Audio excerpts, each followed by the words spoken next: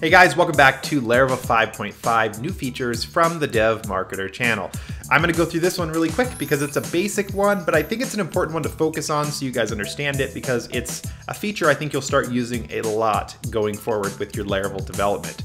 We're talking about a new migrate command called Migrate Fresh. So let's go to our terminal real quick and look at these. Real quick before we go, I want to show you, we've got all the posts that we created in the last video. We've got a bunch of users that were randomly generated. That's the current status of our table. So if we go through here and we run PHP artisan, we're going to list all of the migration commands, migrate commands. There we go. So let's go ahead and run these. You can see we've got all the commands right here that we have options. Okay, so now you guys know a lot of these. You can see we have migrate rollback. This allows us to roll back the most previous migration, or we can actually do steps. So we can do the last couple migrations or whatever, depending on our use case.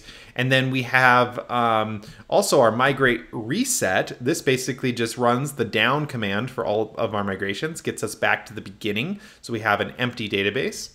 And then we have our migrate refresh command, which does that, but then it also runs the migrations again to get a nice clean state of all of our current migrations. And now we have this new migrate fresh command. So what's the difference between all three of these?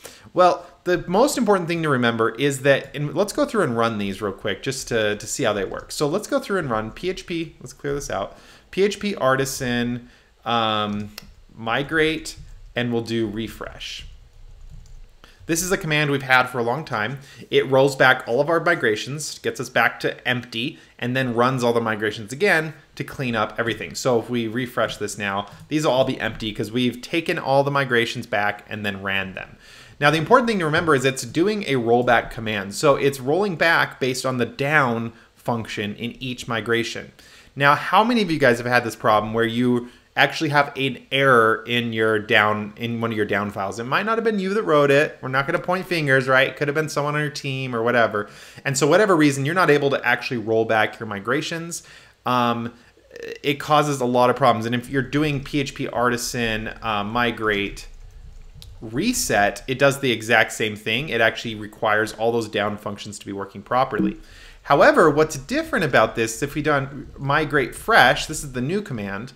What it actually does differently is it just simply drops all the tables. It doesn't run the down commands for each migration. It just drops all the tables and then runs the migrations again.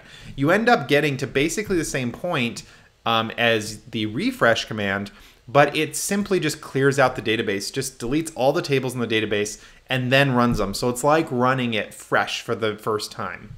This is going to be really good because a lot of times, if you're rolling back all of your migrations, doing the down commands is kind of pointless if you're running back all of them. The down commands are great for rolling back a few migrations, but if you're just going to start over, you might as well just start over and just delete everything. And I've actually had problems where I can't successfully roll back a migration because of some error in my down command in the migration. So this is going to solve that, and overall it's just easier and faster. So we don't actually have to run all of those things to roll back the database. You just drop it all, run it fresh again. So that's basically it. That's all there is for the migrate fresh command. That's all there is to show you. You get the same result, but I do recommend using this going forward. It's going to make your life a whole lot easier. I know now whenever I want to redo my migrations, I'm just going to run the PHP artisan migrate fresh command instead of the refresh. So I just want you guys to know the differences between the two because there are differences. There might be use cases for one over the other, and that is what's happening. With the fresh command, you just drop everything and then run all your migrations again. With the refresh command, you actually run the down command functions for all your migrations and then run the up functions. So it's a little bit different, but you get usually about the same result. Okay, that's it for this video. I'll see you guys in the next video. We're going to talk about collection dumping, just another function that's added on our collections, another little helpful tip. I'll see you guys there.